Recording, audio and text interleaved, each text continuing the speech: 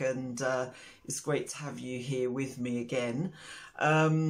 Yeah, let me know in the comments what you think I should do, or what you'd like to hear me talk about or say. And as I said, I kind of started this series in an effort to empower, support, inspire you, and at the same time it gives me a chance to share my work with you on a more kind of one-to-one personal basis, rather than just read my books.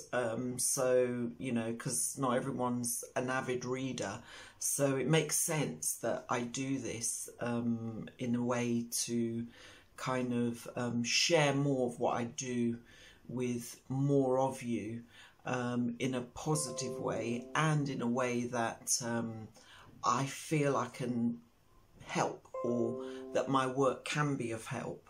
Sorry about that noise. Okay, so yeah, I thought today, I did say that I was going to start incorporating some of my teachings. I'm not sure if that's a good idea, in the sense that, you know, it might not be for everybody. But if you do want me to do that as part of this series, let me know. If you feel I should do it, but as part of a separate series, you know, then let me know. So I won't kind of sort of bombard you with that stuff just yet. Let's just keep it light for the first couple of videos, and then when I get feedback on what you think I should do, then I'll start doing it, of course, because you know, this is for you guys. This is sharing what I do with you to empower and inspire you. So today, let's see, well, I came across a passage I'd written. It's about limitations, and it says, the limitations we set for ourselves become the limitations we come to live by. That's quite a powerful one, I reckon, in the sense that it's talking about how we limit ourselves in the way we do things, the way we perceive things, the way we act. I'm just in the same boat as you when it comes to doing things in your life that you feel have impacted you in a limiting way. You know, because I know this knowledge, I share this knowledge, and it's channeled written knowledge, doesn't mean that, you know, all of a sudden it doesn't apply to me, it applies to everyone else. It's not the case. I have to learn from my own teachings. I have to, you know, when I know it's hard to kind of say that, because you say, well, you're the one who wrote it, but yes, but because of the way it's written, it's like new knowledge to me, and I've got to then share it or understand it or reflect on it just as in the same way as you may. So I know it sounds funny, but that's because the auto-written or channeling process is one where you're slightly disengaged from as yourself from the process. So after it's written, that's when you can read it and see it makes sense. But you know, I do, as I said, like to share my insights, but how you read my work, you may perceive it in a different way, and we'll talk about some techniques and things like that a bit later. But for this passage, the limitations we set for ourselves become the limitations we come to live by. It means that we are all guilty of limiting ourselves in various aspects of our lives. And once you start limiting yourself, the limits that you put on yourself become the limits that you are going to live by. In other words, what you perceive as limiting views, whether you're aware of it or not, are going to limit you in your life purely by what you think and perceive. In other words, You know, if you feel you're not good enough to do something, and you believe that, then that becomes a limitation that you find difficult to move beyond.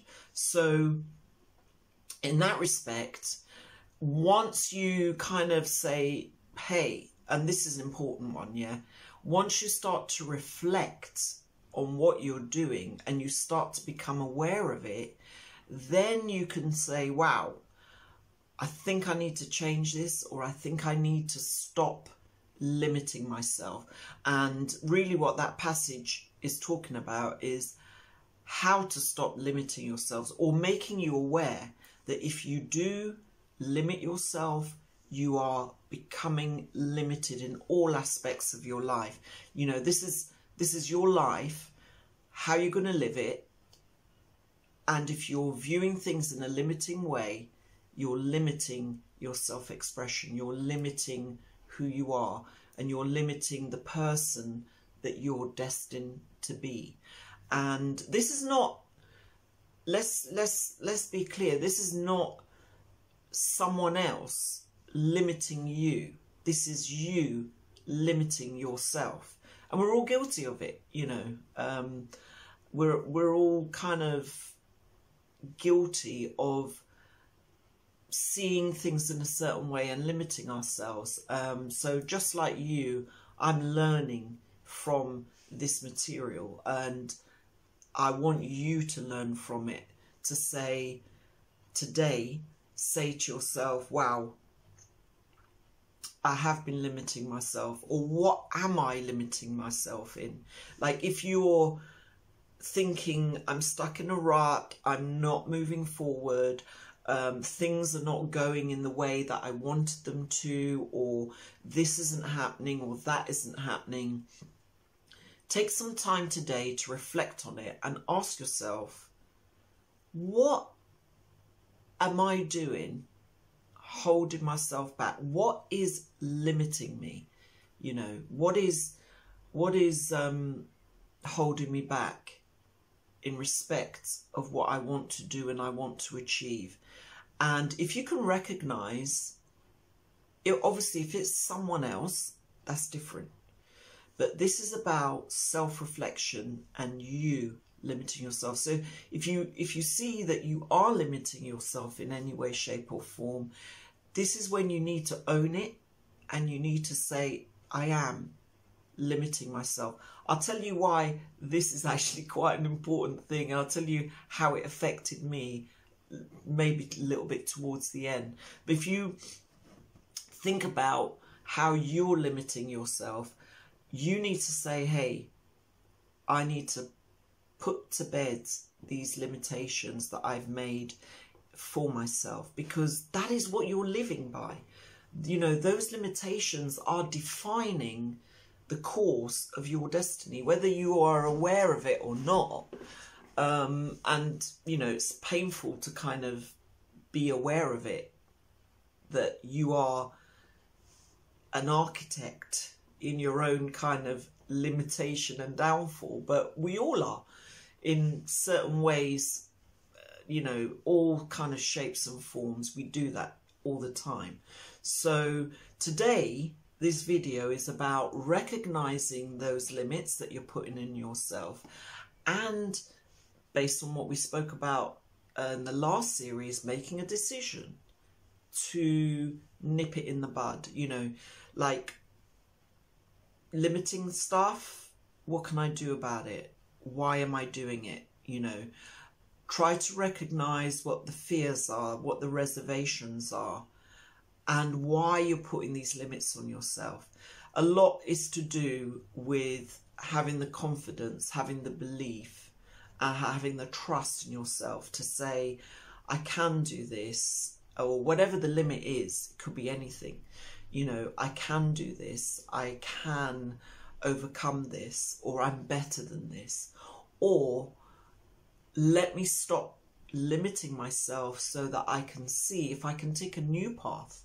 That's another aspect of, you know, overcoming the limitations that we're setting for ourselves. Because you don't want to live in a way that you're kind of limiting yourself in everything you do. And, you know, I've been guilty of it myself, and I'll tell you why a little later.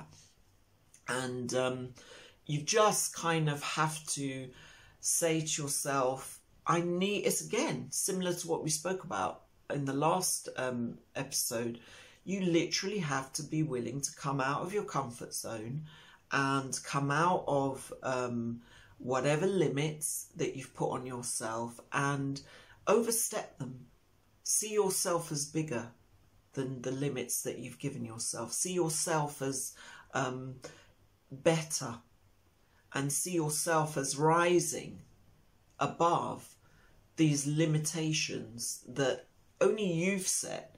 I mean, fair enough, someone may have said to you something that it may have affected you. It may have brought you down. It may have, you know, made you feel as if you weren't good enough, or that you don't have what it takes to achieve something or become something or succeed at something. Those kind of external feedback from people can also have an effect on you. But you have to see everything from a standpoint, or as I like to say, reflective standpoint, where you kind of step out of yourself, you analyse it, you say, hang on a minute, they said this about me, but is it true? Do I really believe it? If you're buying into their lies or their, you know, or what they have to say, then you have to stop yourself and say, listen, why am I buying into what they're telling me? Do you know what I mean? I know the person I was before they said this, or I know the person I was before I knew them, or they said whatever they said. You know, have to reflect on who you are. And again, some of the techniques and things that I've spoken about that I will share as we get into, you know, the series a bit more, when you know me more and you kind of feel more accustomed to what I'll be sharing, then yeah, you might say, yes, tell me more about how I can work on the deeper side of things, and I'll be happy to share that. But I don't want to make it too heavy that people who want just a quick kind of pick me up or listen to what I'm saying to feel, oh no, I'm going to get bogged down with all that. So I'm not quite sure how to balance it, but yeah, you tell me, and I'll see how I can balance it. Obviously, if I feel it comes into it and it's pertinent, then I'll definitely share it on the fly in this. But if you kind of feel that you'd like something more in depth, I can maybe do a separate series for that. But yeah, definitely think about why you're limiting yourself, what you can overcome. Because what I find with a lot of negative things is once you become aware of them, once you become aware that you're doing them, it's almost like you can conquer them, because your awareness empowers you to do something about it. You know, when you're ambling along and you haven't really thought about it, that's why I love this video series, because I'm going to get you to think about those things. You know, I know you've got your busy lives, you've got to, you know, drop the kids off, go to work, whatever, do whatever you need to do throughout your day. But I want you to take a moment and reflect on those things, because if you don't, they'll just continue to grow and build up. You're not going to tackle them. And I think that's essentially what it is. Once you become aware of it, you can tackle it. You can start to say, wow, I didn't realize I was doing this, but in a way I am. And then you can say, okay, decision time. What am I going to do about it? And how am I going to do about it? The how to stop those limitations is to empower yourself. Look at the benefits of the person you are. Look at the positives, not the negatives. Okay, the negatives are just going to make you fall back into that kind of trap, you know, of wow, I'm limiting myself, but I just don't know how to overcome it, or what to do about it. Do you know what I mean? So you might want to say, you know what, well, if I am limiting myself and I need to do something about it, the best way to start is to consider who you are and the person you know you can be. Because if you can, then you can take things to a new level. You can overstep, as I said before, you need to overstep those limitations. And the best way to overstep them is to see beyond them and say, that's not me. You know, my limits don't actually fully define me as a person. I'm more than that. You know, you have to big yourself up. You have to believe in yourself. Even if you think, oh, I don't know what I'm saying right now. If you're trying to big yourself up and you're saying, what I'm saying right now, I don't quite believe it yet. It doesn't matter. What matters is what is coming out of your mouth and what is coming out of your thoughts are eventually going to push whatever the situation or circumstance or whatever the limiting belief is, going to push that out of the way. So you will stop the limitations. You will overcome them by your own effort to do so. And, you know, when I said to you, this is an interesting one because, and obviously I'm very new to this Patreon thing, but I've just realised, because when I did the video for it, I realised that it was something I was limiting myself, because everything in my work that I'm doing, you know, because I do meditations, books, you know, picture quotes, you name it, I try and share what I do in every way, shape or form. And so what I realised when I heard about this Patreon thing, I realised that I've been limiting myself for so long because I thought everything I'm doing, I kind of have to do it off my own back and on my own. And it's been, you know, an ongoing process and not an easy one when you're kind of like a full-time writer, but you need to take care of your life to not, or, you know, so that you can try and do as much as you can in the time that you have.